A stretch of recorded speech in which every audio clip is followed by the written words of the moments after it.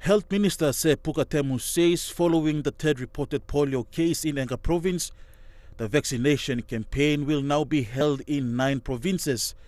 This will see Enga, Chimbu, Southern Highlands, Western Highlands, Chiwaka and Hela in the first round of polio vaccination from August 27 to September 9. It's good to know that Enga case is same as the little child, 6-year-old child from Eastern Highlands, and it's from the same settlement. So it basically means that there's no other type of polio outbreaks everywhere, but it's the same source.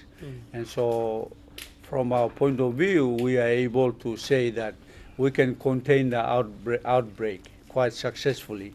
Minister Temu says the first round of polio vaccination was a successful campaign that reached over 299,000 children in Eastern Highlands, Morobe and Madang Province. We actually went past the 100,000 that I announced, and in Morobe, 126,312 children were vaccinated as a response. So that's indication of first the leadership that Morobe has and the support, the technical support that we have given, but also demonstrates that our basic, what I now term infrastructure, is still intact.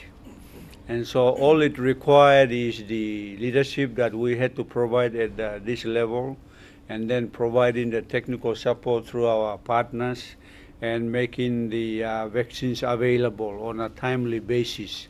The World Health Organization says currently they are actively investigating 55 suspected cases. The World Health Organization, WHO, we are from a commitment to the government of Papua New Guinea in response is polio response. What we say here is just good start to reach our children. The next step is to sustain, even suppress what we record here today. And while over 600,000 doses of oral polio vaccines were procured in July by UNICEF, for the first round an additional 1 million doses were brought in this week. Meanwhile, Minister Temu also confirmed that 2 million kina of the allocated 6 million kina for the polio outbreak response has already been released by the government. Stanley Ove Jr., National EMTV News.